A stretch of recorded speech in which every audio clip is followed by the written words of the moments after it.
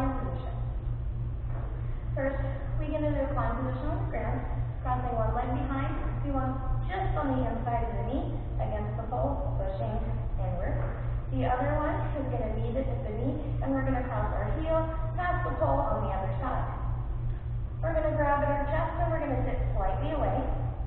We're then going to extend our front leg and we're going to drop that hip to the side so we can be as turned out as possible with that knee. Then we're going to lean backwards, lifting so that the knee tip finds the pole. We're then going to bend the heel toward the other knee, keeping this leg, this base leg bent the whole time. We're then going to keep our hips here, arching to pull our chest in, and sit here hands free. Once this position feels comfortable on the ground, we can do it from a climb.